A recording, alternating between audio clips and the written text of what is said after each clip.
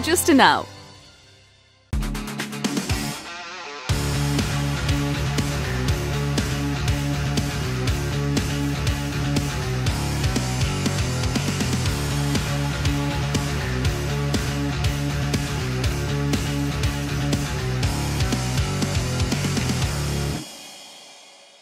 Hey guys, a very warm welcome to this session. I am Ankana, your master teacher for social sciences at Vedantu. Hoping all of you are doing absolutely amazing. Let's get started with our second session of manufacturing industries. उसके पहले मैं फटाफट से याद दिला दूं आपको Vedantu pro subscription के बारे में. आपको पता है ये सारी बोनसेस मिलेंगी, आपको एक्सेस मिलेगा अनलिमिटेड लाइव क्लासेस को, सारी क्लासेस को आपको जितने करने उतने कर लो. एक्सेस मिलेगा माइक्रो सेशंस और क्रैश कोर्सेज के लिए भी. इन क्लास मिलेंगी आपको परफॉर्मेंस रिपोर्ट्स लाइव और बहुत सारा personalise attention by both class teachers and master teachers. Link description box में दिया हुआ है, कॉमेंट सेक्शन में पिन है. जाओ अपना grade choose karo, board choose karo, and then just check out the details that's there. Click on the get subscription button. You'll get 3 options of 1 month, 3 months and 6 months, whichever is the most suitable for you. Go ahead with that. Just make sure to use the coupon code ANKPRO. ये मेरा coupon code है, इससे आपको मिलेगा बहुत सारा discount up to 20%. So make sure to use this code guys, whichever plan you pick up. ठीक है, चलो तो आज हम शुरू करने वाले हैं हमारा second part of manufacturing industries which is mineral based industries and then will discuss the iron and steel industry followed by petrochemicals industry end of course in the end will have very important homework question. तो बच्चा आपको याद होगा हमने पिछले session में किया था एग्रो बेस्ड इंडस्ट्री, और जब मैंने एग्रो बेस्ड इंडस्ट्री शुरू किया था मैंने आपको बताया था कि इंडस्ट्रीज दो तरह की होती हैं based on the raw materials, right. उनको रॉ मटेरियल्स उन्हें कहाँ से मिल रहा है उसके बेसिस पे हम उसे दो हिस्सों में डिवाइड करते हैं. एक होता है एग्रो बेस्ड इंडस्ट्री और एक होता है mineral based industry. Agro based industry is basically the industry which actually gets it's raw materials from agricultural sector. Mineral based industry जो कि मिनरल्स को अपना रॉ मटेरियल की तरह यूज करते हैं उसे मिनरल बेस्ड इंडस्ट्री कहते हैं, जैसे कि iron and steel, aluminium, cement, ship building industries etcetera. So today we're going to discuss about one very important industry, that is iron and steel industry. अब ये क्यों इतनी important है? क्योंकि बच्चों although ये in itself is an industry जो कि मिनरल्स ले रही है कहीं से एज अ रॉ मटेरियल और फिर मैन्युफैक्चर कर रही है, but they become a raw you could say a key element या फिर provider as in form of a raw material for so many other industries. Steel और आयरन इंडस्ट्री से हमें मिलती हैं मशीन्स जो कि सारे इंडस्ट्रियलाइजेशन को, मतलब सारी इंडस्ट्रीज को स्टैब्लिश करने के लिए, इंडस्ट्रियलाइजेशन को प्रमोट करने के लिए बहुत बहुत ज़रूरी है. इसलिए इंडस्ट्रियल इकोनॉमी की बैकबोन भी कहलाती है ये, because without iron and steel industry we won't be able to progress in terms of economy, in terms in the field of industrial development, right. तो इसलिए ये जो है आपका एक heavy industrial structure of a nation, उसका जो है की एलिमेंट फॉर्म करती है आयरन एंड स्टील इंडस्ट्री.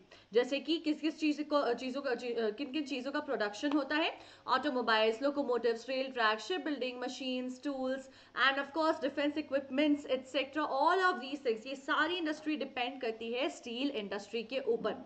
बच्चा आप कितना ज्यादा स्टील इंडस्ट्री का कंजम्पशन किसी भी कंट्री में हो रहा है उसके बेसिस पे डिसाइड कर सकते हो कि वो country industrially I mean like in general economically develop कर रही है नहीं, उसकी इंडस्ट्रियल डेवलपमेंट हो रही है या नहीं. अब आप सोचो कि मैम ऐसा कैसे हो सकता है. बहुत सिंपल सा लॉजिक है. अगर ज्यादा से ज्यादा आयरन एंड स्टील कंजम्पशन हो रहा है which means more and more machines are being used, which means more and more industries are being established, right. India जो है वो 5th लार्ज प्रोड्यूसर है of iron. Now let's talk about a very important company, Tata Steel Company, in terms of iron and steel industries.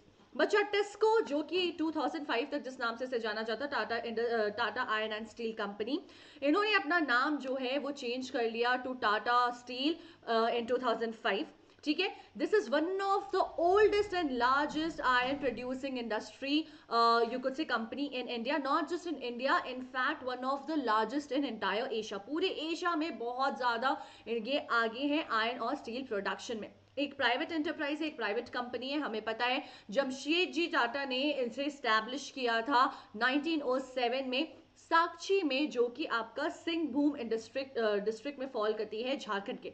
अब इस जगह को साक्षी का नाम बदल के जमशेदपुर कर दिया गया है. टाटा नगर भी कहते हैं इसे जमशेदजी टाटा के नाम पर. बच्चा 1907 में इसकी एस्टैब्लिशमेंट हुई थी. प्रोडक्शन यहाँ पे स्टार्ट हुआ था 1911 से. और क्या क्या चीजों को ये प्रोड्यूस करने लगे, there were multiple things, there is a wide range of production that they do. They produce chemicals, locomotive parts, tin plates, cable, soft iron, cast iron and alloy, steel, flat steel products, long steel products, wire products and plates. There's so many things that these guys produce. अब देखो, हमने शुरू में बात की थी, मैंने आपको लास्ट सेशन में ये समझाया था.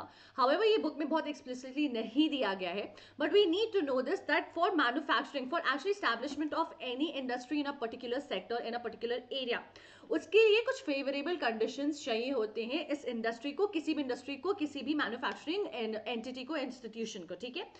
सिमिलरली इस जो जमशेदजी टाटा ने जमशेदपुर में, टाटा नगर में, साक्षी में ये स्टैब्लिश किया, तो उन्हें भी कुछ फेवरेबल कंडीशन चाहिए होंगे. तो उसी के बेसिस पे तो उन्होंने स्टैब्लिश किया होगा और वहां पे इतनी ज्यादा फ्लरिश हो गई और इतना ज्यादा प्रोडक्शन करने लगी.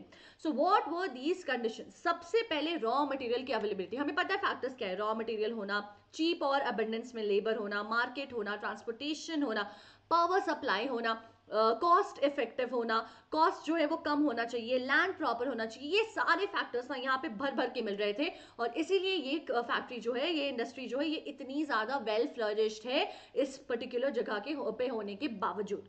तो सबसे पहले रॉ मटेरियल जो है वो बड़ा इजीली अवेलेबल हो जाता है. ठीक है. जो भी आपका हेमेटाइट आयरन है वो बहुत अच्छे से अवेलेबल हो जाता है नोआ मुंडी माइंस ऑफ सिंहभूम की वजह से. वहां पे ही माइंस है झारखंड में और मयूरभंज में इन ओडिशा. वहां से इजीली जो है रॉ मटेरियल इस इंडस्ट्री को सप्लाई हो जाता है. कोल मिल जाता है झरिया कोल फील्ड से. अब आप सोचोगे मैम कोल का क्या करना है, आयरन और स्टील तो बनाना है. बच्चा आयरन और स्टील के लिए पावर चाहिए, बहुत ज्यादा पावर चाहिए, पावर इंटेंसिव इंडस्ट्री होती है ये. तो ये कहां से होगा? कोल यूज करके तो प्रोड्यूस करेंगे. तो झरिया और बोकारो से जो है कोल फील्ड से वहां बहुत सारा भर भर के कोयला मिल जाता है, जिसकी वजह से power supply gets sorted for them. Manganese from Keonjhar district in Odisha is what they get. पानी जो है रिवर्स सुबर्ण रेखा, रिवर सुबर्ण रेखा जो है यहाँ पे बहती है, उससे बहुत सारा पानी इन्हें मिल जाता है. पानी का बहुत सारा पर्पस है बच्चा, इलेक्ट्रिसिटी प्रोड्यूस करने में भी चाहिए होता है. आयरन इंडस्ट्री में कूलिंग पर्पसेस के लिए भी यूज करते हैं. ठीक है. उसके बाद water supply from storage dams eight Kharkai भी जो है एक फैक्टर है जहां से इन्हें मिल जाता है पानी. At the same time labour की अगर बात करें तो बहुत सारे लोग हैं जो यहाँ पे काम करने को रेडी होते हैं. क्यों? क्योंकि बिहार, वेस्ट बंगाल, ओडिशा, ये सब लोग आस पास है. ठीक है.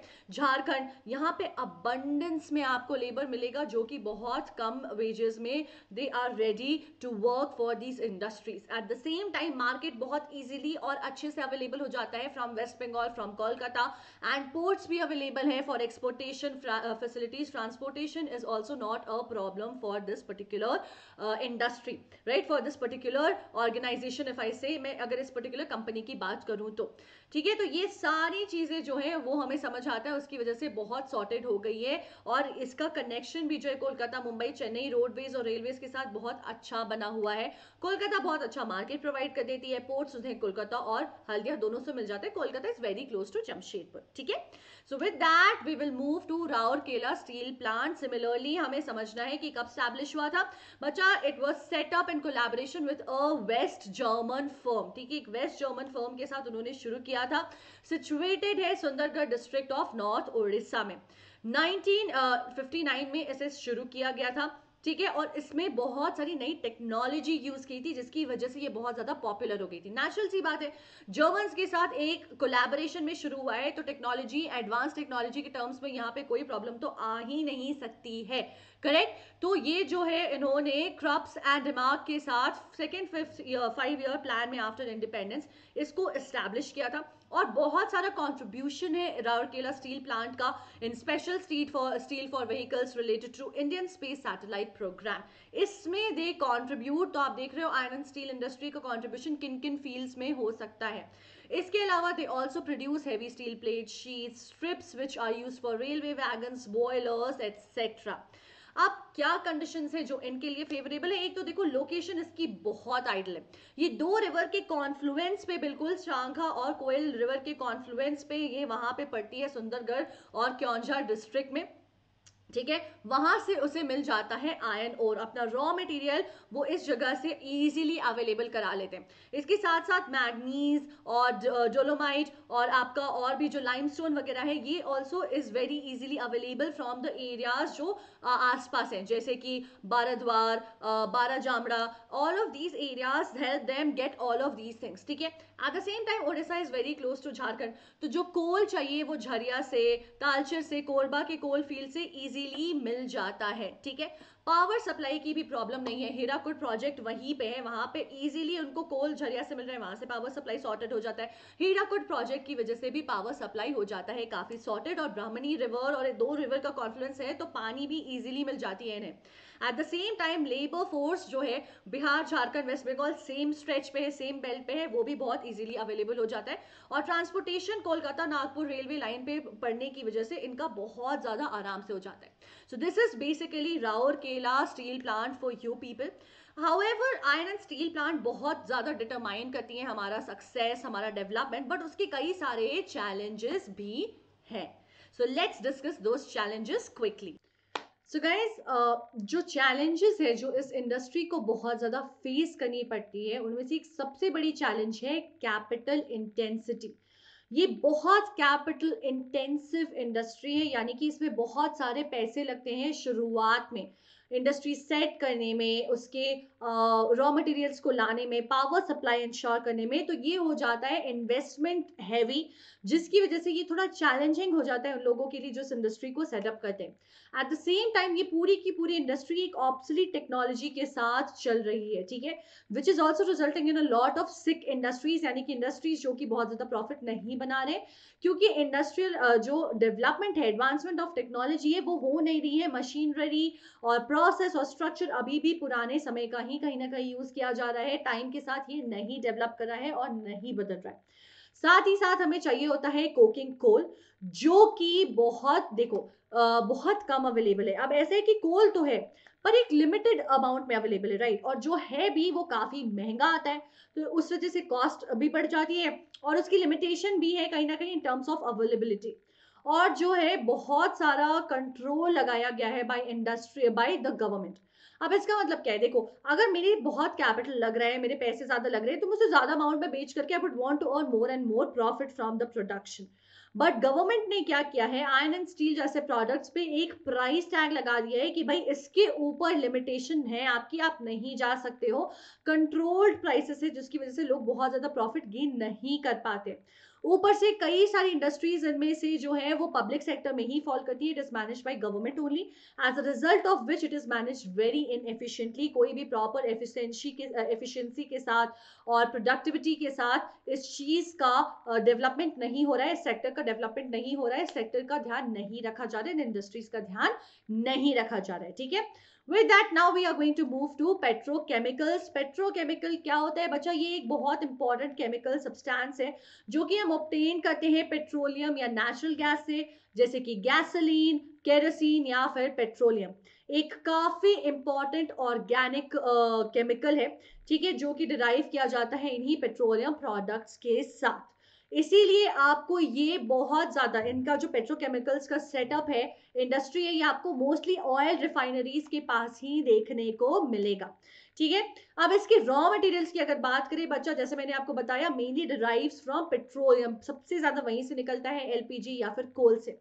जो क्रैकिंग होती है पेट्रोलियम की, वो इंक्रीज कर देती है production of petroleum polymerisation process. अब इसकी वजह से क्या होता है, पॉलीमराइजेशन वापस यूज किया जाता है प्रोड्यूस करने के लिए कुछ बाय प्रोडक्ट्स, यानी कि मेन प्रोडक्ट के साथ साथ और भी साइड में कुछ प्रोडक्ट्स जो हैं वो प्रोड्यूस होते हैं, जैसे कि plastic, synthetic rubber, synthetic fibre, PVC, detergents and other things which are used on a daily basis bye a lot of households. हमारे घर के रोजाना की काम में ये सारी चीजें बहुत काम आती हैं।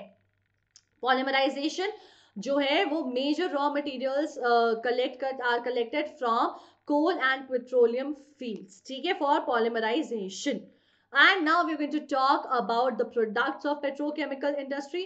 बच्चे हमने कुछ प्रोडक्ट्स तो अभी वहां पे देखे थे कि डिटर्जेंट है, ये है, वो है, तो उनमें से कुछ ये भी है, polythene, vinyl, PVC of plastic group, nylon, Dacron, टेट्रॉन, terylene, एस्ट्रिलॉन of synthetic fiber group and synthetic rubber.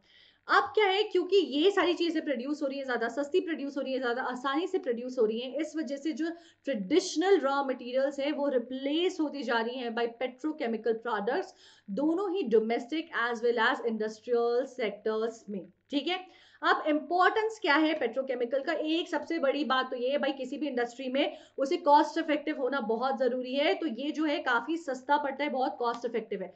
क्यों ये प्रोडक्ट्स भी सस्ते आते हैं? क्योंकि ये बड़े बड़े मास स्केल में, मासेस में प्रोड्यूस होते हैं, बहुत बड़े नंबर में प्रोड्यूस होते हैं, तो नेचुरली कॉस्ट इफेक्टिव हो जाता है। एट द सेम टाइम ये इकोनॉमिकली काफी स्टेबल होते हैं बच्चा, बहुत ही स्टेबिलिटी ब्रिंग करते हैं, और रॉ मटेरियल इसका मिल जाता है बड़ी ही आसानी से। क्यों? क्योंकि ये एक तरह से एग्रीकल्चर पे डिपेंडेंट भी नहीं है, और वो सारी मटेरियल, रॉ मटेरियल अवेलेबिलिटी अच्छी है, कॉस्ट इफेक्टिव है, इन सब चीजों की वजह से प्रोडक्ट भी मिलता है सस्ते में। और क्योंकि रॉ मटेरियल एग्रीकल्चर पे डिपेंडेंट नहीं है, वो भी एक फैक्टर हो जाता है कि थोड़ी शांति रहती है, आराम से मिल जाता है। इसीलिए जूट जो है बहुत टफ कंपटीशन फेस कर रही है सिंथेटिक फाइबर्स से, और कहीं ना कहीं रिप्लेस होती जा रही है, क्योंकि वो एक ट्रेडिशनल रॉ मटेरियल है और एग्रीकल्चर पे डिपेंड करना पड़ता है जूट के प्रोडक्शन के लिए। अब हम बात करते हैं कुछ पेट्रोकेमिकल प्लांट्स की। सबसे पहला है यूनियन कार्बाइड इंडिया लिमिटेड, जो कि 1966 में स्टैब्लिश किया गया था ट्रॉम्बे में। ठीक है, ये प्रोड्यूस करता है polypropylene, ethyl acetate, butyl spirit etcetera. ये सारी चीजें जो है वो पेट्रोकेमिकल इंडस्ट्री में, प्लांट में प्रोड्यूस होती हैं। Then the यूडेक्स plant of Koyli refinery, जो कि गुजरात में स्टैब्लिश किया गया था 1969 में, बेंजीन और टोलीन की प्रोडक्शन के लिए। फिर हमारा है the Indian petrochemical corporation limited, ये भी गुजरात में ही डाला गया है 1969 में। ये बच्चा न्यू वडोदरा में, इसके बहुत सारे जो है ब्रांचेस भी है, मतलब न्यू वडोदरा में ही प्लेस्ड है बेसिकली, नॉट ब्रांचेस, और मैन्युफैक्चर करता है आपका polymer, synthetic organic chemicals, fibres etcetera. ये रिस्पॉन्सिबल है for manufacturing and distribution of various petrochemicals, जो कि मैंने आपको बताया इन सारी चीजों के लिए वडोदरा से।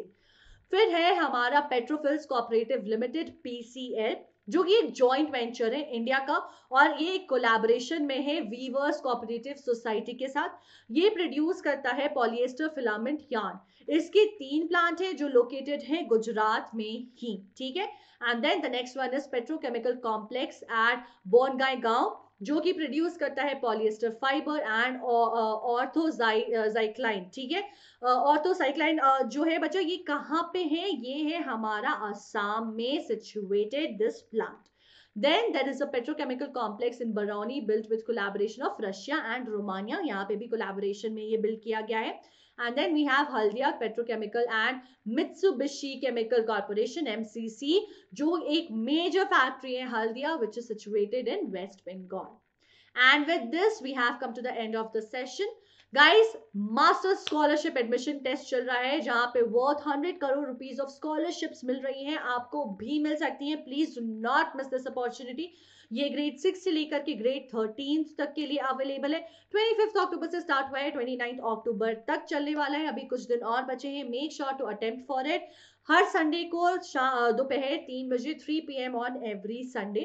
Also, enrollment for the repeaters batch of JEE and NEET is going on. Ensure to enroll into it if you want to. And let's quickly look at your homework question. Petrochemical is a chemical substance obtained from crude oil, natural gas, both 1 and 2, or D, coal. Do not forget to put your answers in the comment section. सिर्फ live chat में नहीं देना है, comment section में दे देना अपना जवाब. Please make sure to hit the like button if this made it clear for you what is mineral based industry. At the same time अपने doubts भी please comment section में डालिएगा. Do not forget to subscribe to the channel अगर आपने already subscribe नहीं किया है तो, क्योंकि जैसे ही अगला वीडियो आएगा, अभी हमारा तीसरा हिस्सा बचा हुआ है मैन्युफैक्चरिंग इंडस्ट्रीज का, आपको फटाफट नोटिफिकेशन आ जाएगी. And I will see you guys in the next session. Do tell me in the comment section, guys, how did you like the session? Until then, till the next session, stay home, stay safe, take good care of yourselves, guys. I love you all. Please be safe and bye-bye.